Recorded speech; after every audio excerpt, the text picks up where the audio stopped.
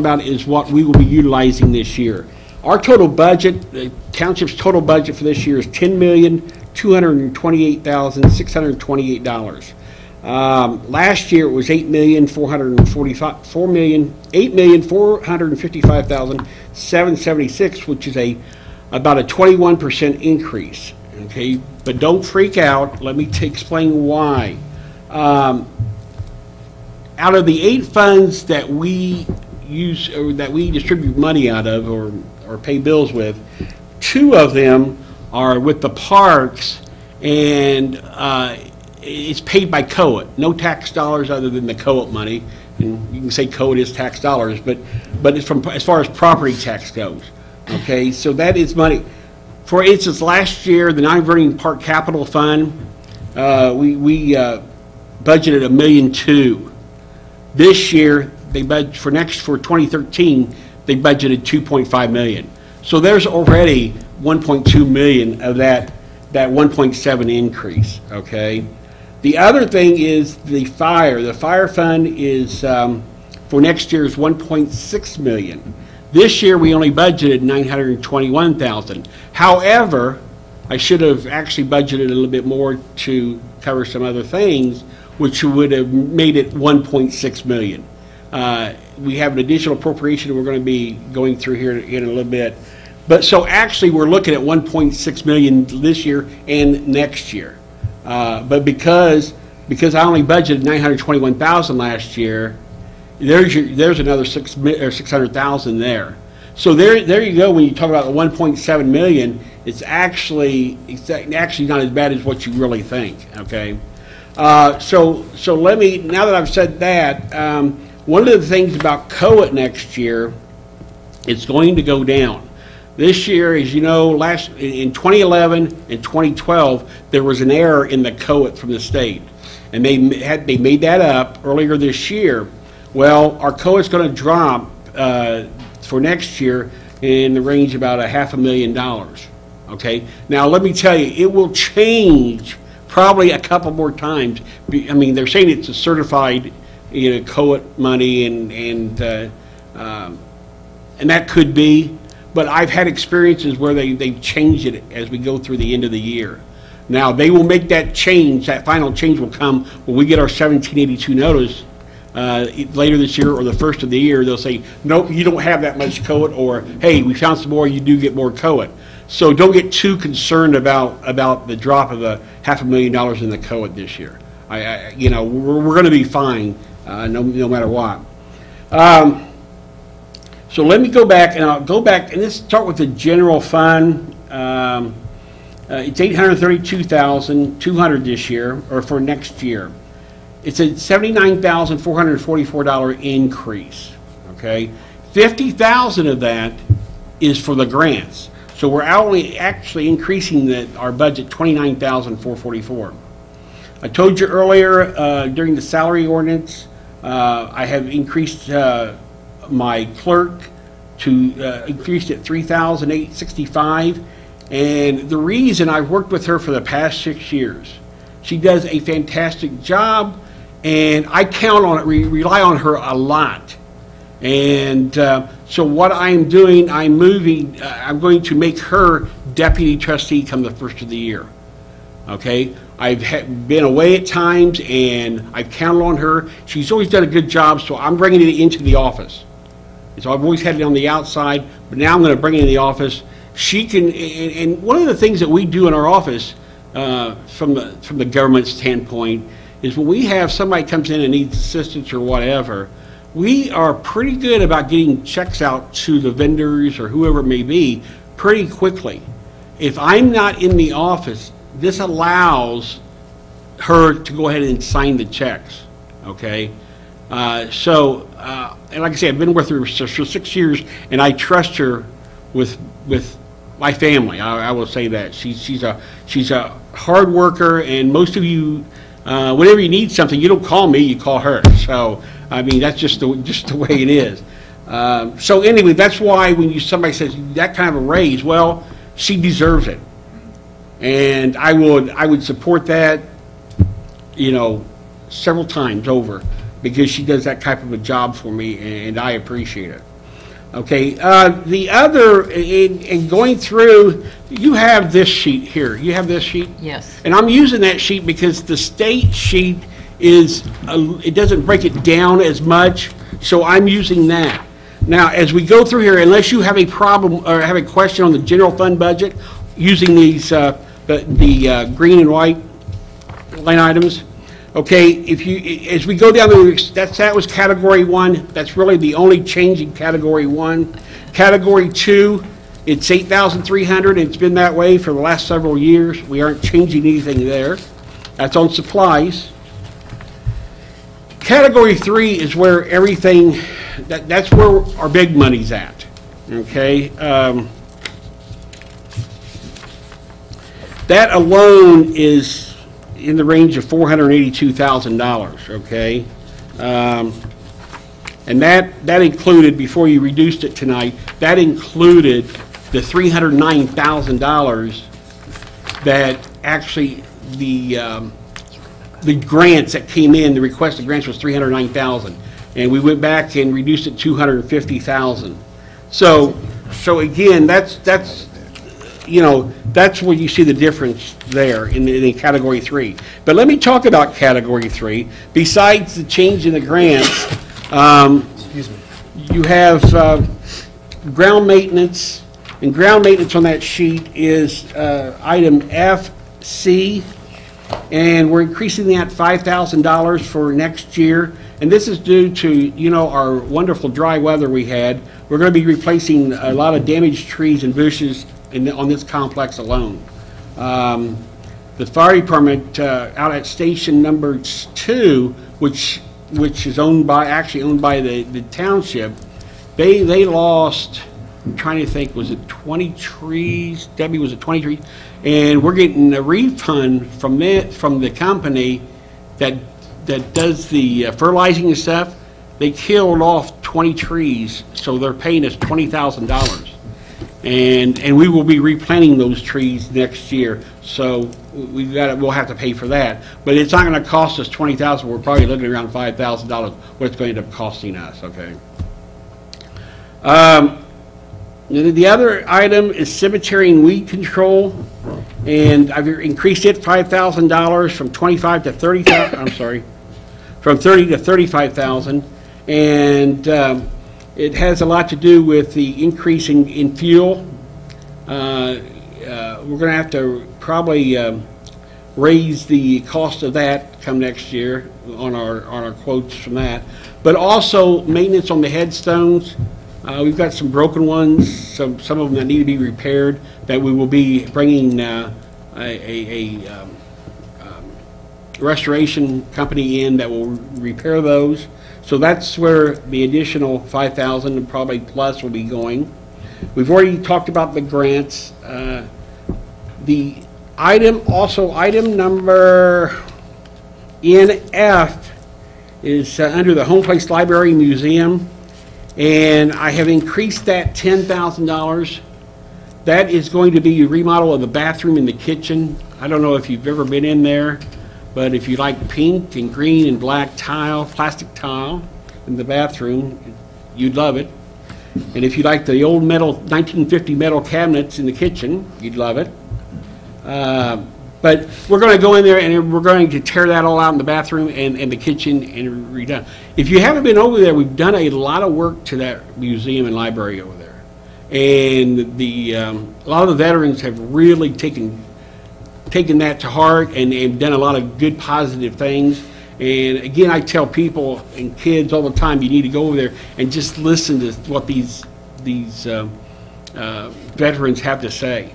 They meet in here the fourth Thursday of every month, and they have a big group that comes in and they have a speaker.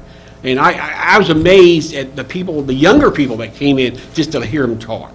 But they are fascinating, and it's nice to be able to do, the township is able to take care of that house over there and upgrade some things because it was really falling apart. So that's that $10,000. The very last one is item O, trustees' request for additional grant or projects. I've done videos in the past. That's where I've taken the money out. if you have somebody come back in here, a grantee that comes back in here that is really desperate, it's $10,000 is what I put in there. If you have them come back and you guys want to grant somebody money, they would have to go through this process for an emergency appropriation or whatever, then that's what that's for. Can you explain that a little bit more? Okay. Doug? If we have somebody out there, an organization that may be, that we work with a lot or something that is desperate, that's real, I mean, because there's a lot of not-for-profits out there that are beginning to close shop. And if we run across a situation that they need some funds to get by, I have taken $10,000 and put it into this fund. Or if we, like a project, now, I don't plan on doing any more videos, but I have taken it in the past from this account to do videos on what we do in our office. And, you know, some things like the cemetery videos and the weeds that we work on, and also basically township assistance stuff. So basically, it's those two items that the $10,000 is there for.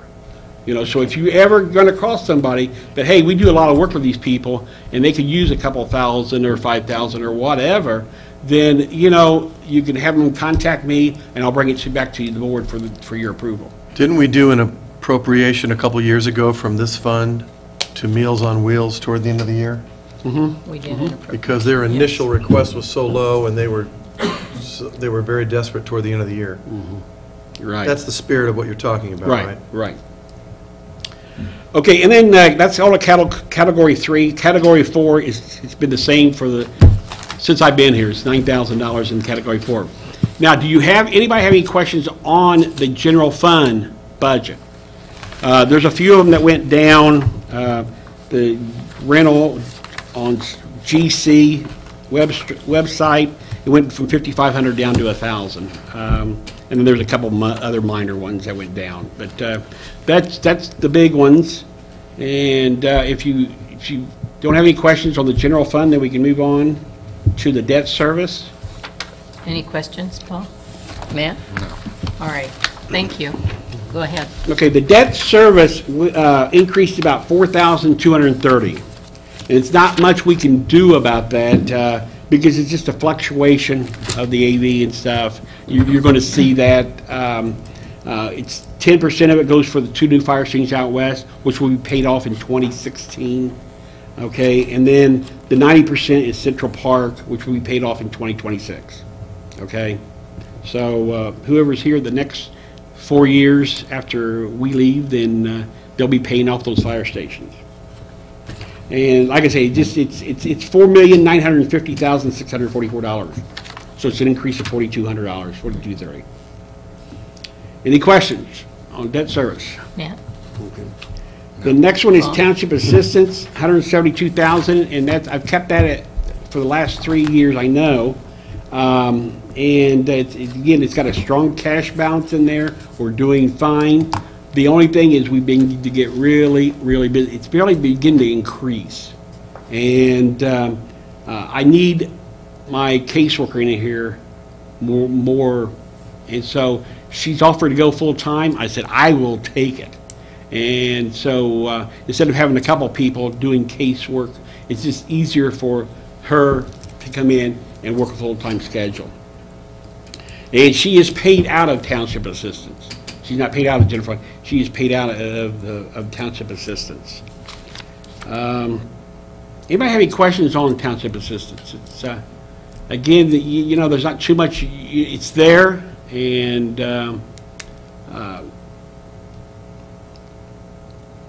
it seems to be going okay. I mean, and people's being taken care of. The next one is the fire fund, and it's $1.6 million. I told you last year I budgeted $921,000 this year, and I'm going back, and we got an additional appropriation a little bit later that I'm doing the additional appropriation of $600,000. So that will take it up to just over $1.5 million this year. But next year I decide maybe I'll be smart and be ahead of the ball game and put 1.6 in there.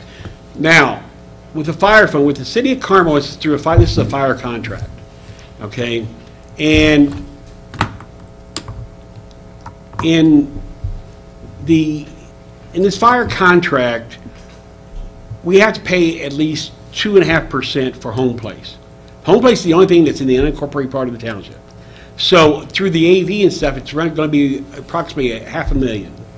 Now, there's been discussion about, since Southwest Clay has now went into the city, a lot of this co-op money actually belongs to the city. So there's discussion on it. The fire contract is not done for this year because we have been kind of going back and forth. So, and it's not the attorney or the accountant's fault. It's kind of, I've been talking to some people that I don't feel real comfortable with it right now. I have given Brian the information tonight to look into it and see what we need to get done. But I really don't think we need to give them more than what we say we will give them, the $1.5 million. I mean, you know, after looking at this over and over, you know, and COET's down anyway. So, you know, and I don't mind giving them their fair share either. So anyway, once we do the fire contract, you guys will hear more about this, okay? That is all of the property tax funds. There's 4 of them: general fund, township debt service, township assistance, and the fire fund. The next 2 is the park non-reverting park capital fund and the park and recreation fund. The park and recreation fund is around $107,000. Again, we pay 2.5%, so it's going to be a little bit lower. We always stick a little bit of money extra in there because you never know what might come up. You never know what Mark might need or something, and so if that increases the general fund, then we're going to have to pay more. So like I say, that was there's only like a $3,000 increase in that one, and like I say, that's all COET. The park non-reverting park capital fund, I told you earlier, is $2.5 million. It's an increase of $1.2 million over last year, but again, they received that in COET, and it's not a real big thing unless all of a sudden our COET goes away. Then Mark probably won't be building developing any parks if that would happen. But anyway, that's the fund. That's our $10,228,628. If anybody has any questions, I'll be happy to answer them. Paul? No, very clear. Matt? Crystal. I just want to thank you. I'll tell you, when I first started as a township board member, reading those charts that were in front of us, trying to keep up with what was going on was just terrifying because it just went all over the place. This is really terrific. So thank you very much. All right, any discussion about this? Do we go on and vote now? Or is there anything else you need to say about it? All right. May I have a motion to approve the 2013 budget? So moved. Second. All in favor say aye. Aye. Any opposed, same sign? We now have a budget. Thank you on that. The next order of business is approval of the EMS budget. And Doug, you want to give us a little discussion on that? Every year when we do the budget, it's a part of the joinder with the city of Carmel on the fire budget. They have a ambulance fund, and it's for user fees. And so as part of the ordinance the city has, the city and the township has to submit a letter approving the EMS fund, okay? But it is user fees, so no other money goes in there but user fees. So if you call an ambulance and they take you to the hospital, then you pay into this fund. If you don't use the ambulance, then you never pay into this fund. This next year, it's $1,052,519. I did call the fire department because I'm a little concerned if they're bumping it up that much, and it was like $400,000 more this next year, and I was a little concerned because what they're bringing in this year didn't look like it was going to match up. And then when I called the fire department and talked to them, they have an excess in there this year, so they're going to be fine. Okay, they're going to have like an excess of $4 million, or I mean, not $4 million. They probably wish that.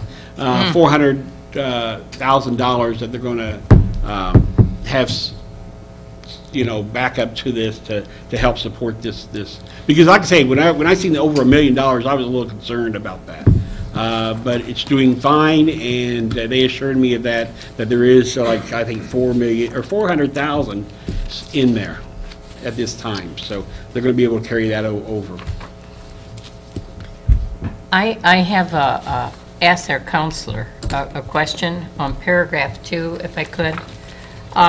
In here, the way it's worded, and I guess this happens a lot, but I really caught it this time. Upon written agreement between the City of Carmel and Clay Township. But how would you define that? Because the City of Carmel is Clay Township too. This is all Clay Township. And I wondered if it's the agreement between the City of Carmel and the Clay Township Board, rather than saying Clay Township, because the City of Carmel is part of Clay Township. Does that make any sense? It just read funny to me. This isn't my work product, but that very clearly says to me Clay Township, not the City of Carmel. I mean, that is a separate political subdivision, so. Called Clay Township. Clay Township. Okay, Yeah, all right, Clay thank you. County, Indiana, technically. But it seems to me that if you were going to define the Clay Township Board, you'd have to say the Common Council of the City of Carmel as well. Right, and Okay. so it would be an agreement if there would be an agreement with the political subdivision, not the legislative body. Okay, all right, thank you. Yeah, so I think that's right. Any discussion? I had asked you a couple meetings ago to kind of check into this, because I still think this is a little bit goofy. When they don't, if I go to the hospital in an ambulance, chances are, well, not me personally, but chances are you're not getting paid for it. The City of Carmel doesn't go after that money. They're not filing lawsuits. And then in the City of Carmel, 90% of the people that are going to the hospital have insurance that are paying into that anyway. So I'm not sure exactly how the number can be accurately created for ambulance runs when they're not always going to encumber what money they have, and then when they do, it's encumbered from an insurance company, not from the private individual, I guess. I'm not quite following. What do you mean they're not going to get the money? I don't know. No, I don't understand how an accurate number is drawn up for this fund when it's paid into. If someone comes, picks me up, takes me to the hospital, I owe money I have to pay money. Costs them. Right. Mm-hmm. Chances are, if you don't have insurance, you're not paying the money. And the City of Carmel historically has never gone after people for that money. They're not going to sue somebody over an ambulance run. It just historically hasn't happened. What coming from the fire department, when we started this, one of the things we were really concerned about even charging people was our concern that there's people out there that won't call us when they really should call us. And that was a concern. But I will tell you, I can't think what the collection percentage is, but it's incredible here in Carmel. That's because we all have insurance. Okay, exactly. But still, there's been people that's come here to our office asking for assistance. There's some that we have helped, but there's others we haven't because, of course, being over our guidelines and stuff. But you'd be surprised how well they work with the fire department. They will set up a payment plan. If you want to pay $10 a month, pay $10 a month. However, they do have a collection. They now go after them. So I'm not sure where you heard they don't go after them, but I know they do now. Isn't it something like a 75–80% collection rate? It's pretty high. It wasn't that high. No, it really wasn't, because again, that was something we were concerned with. But I hate to tell you this, I don't have the numbers with me on that. No, we really didn't. We did very well on that. And as a matter of fact, oh gosh, they just gave me a collection. They probably run 80% collections. I bet you they run anywhere from 78–80% is what they collect. It's incredible. And as a matter of fact, I know when I was with the fire department, I got criticized from a lot of the chiefs in the state about, you're crazy, you're not going to get that, there's no way. But it goes back, Matt, to what you just said. In Carmel, they have insurance. And people are good about paying paying for their ambulance service. Our biggest concern was more the people that wouldn't call us when we got into it, that wouldn't call us because they didn't have the money. You know, that was a concern of, I mean, definitely of mine, and I know former Chief Couts, when he was chief at the time. You know, but like I say, their collection is probably 78, 80%. And I know because I've got it in a sheet they sent me. Every month, and you guys will get it from me occasionally, every month they will send me what their collections are for the year. And I'll stick it in your file a lot of times for you to look at. But they do quite well, quite well. But I don't know who made the comment that they don't go after them. They do. And they do some write-offs. I will tell you that. They write off some of it. No, you know, I mean, that's from my experience. I'll defer. You're the former fire chief. Yeah. You'd know. I mean, was it people saying that we didn't go after them? No, it's, you just encumber, I just feel like you're going to encumber more money than it costs for, if an ambulance service is billed at $5,000 a run, I have no idea what it is, but it truly doesn't cost that much, and you're encumbering at least that much from the insurance company. It seems to me that if your 20% aren't paying, that the profit made off of the 80% that are making it should be a complete wash, I guess is. Well, but you can't think of it that way. Well, I am. I mean, okay, what you're going to, when you look at that, we're looking at ambulance services. First of all, these guys are firefighters, paramedics, firefighter EMTs, okay? So they do both jobs. It comes out of the general fund. Their salaries and everything come out of the general fund. So that overhead is gone. I mean, this EMS fund doesn't pay for that. What the EMS fund was established was to pay for supplies and basic equipment. And then it became apparatus. So when you turn around and you look at these fire trucks out here and these cars and these ambulances, it's paid from this EMS fund, majority of it. Once in a great while, you might have, you know, well, we bought the aerial ladder the one year, okay? And you might have that. But basically, they set it up to where they have semi-annual payments for that apparatus out of that EMS fund. So don't think that when you look at this, I mean, we have different levels, and it goes up to like $500 or $600, $700 is what they pay. They pay so much a mile, and then certain things that they charge people for equipment-wise. But no, it's the only thing they're paying for out of that EMS fund is the apparatus, the equipment that they use for EMS, fire hoses, axes. I mean, It's capital, it's capital. yeah. I mean, so they pay a lot of that kind. You know, when I was there, you know, the at the stoplights, what is it they call that? The flashing light. Where the police or fire are responding, and it switches the lights. That was paid out of there. Out throughout the city. It was paid out of that fund. So since they went to roundabouts, it saved the EMS fund some money. You know. All right, I'm satisfied. Okay, but anyway, that's, you know, but yeah, Matt, if you turn around and you said, okay, we're paying firefighters out of this and their benefits, oh, yeah, there's no way that would happen. There's just no way I could support that.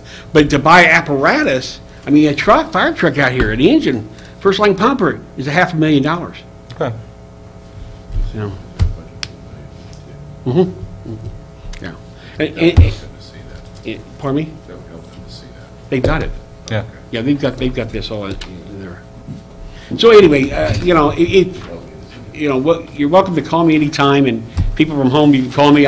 You know, like I say, my biggest problem with it would be, you know, in my younger days, it was the fact that people not calling us when we started charging. We hated that.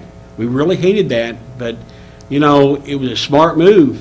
It was a smart move because insurance companies will pay, and there's a lot of nice, I mean, we have nice equipment.